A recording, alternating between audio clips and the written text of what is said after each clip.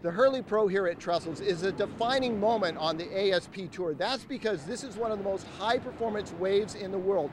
And right now you have Mick Fanning, Joel Parkinson, and Kelly Slater all in the hunt for the World Championship. The Hurley Pro is the midway point on the Association of Surfing Professionals Tour. And today's rounds were held in classic Cali conditions, sunny skies and a building swell. You know, we got some great waves, it's a great swell, and I'm really looking forward to being here all week. Stoked surfers means stoked fans. So how cool is it to watch some of the best surfers in the world? Number one guy right here. It's really awesome. It's really fun. It's so cool. Yeah. What do you think? It's awesome. It is really awesome. Are these your heroes? Yeah. That's because the Hurley brings the best surfers in the world, like Mick Fanning, to San Diego. Oh yeah, it's amazing.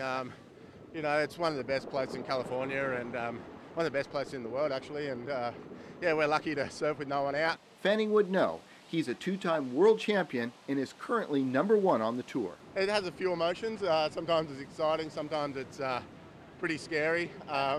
But you know, I'm just happy that I'm in good form and I'm surfing well and everything's feeling good.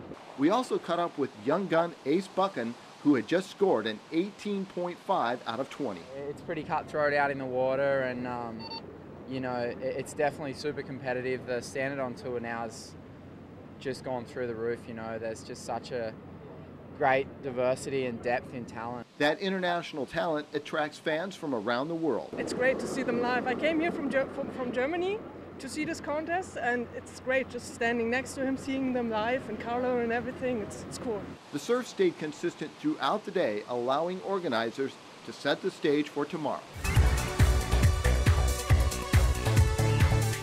And at the rate they're going today here at the Hurley Pro, it looks like they'll get into the rounds where they should be able to finish everything up tomorrow. And with the swell building, this should be a great final tomorrow. So if you want to see some of the best surfers in the world, make plans to be here at Trestles tomorrow. We'll send it back to you in the studio.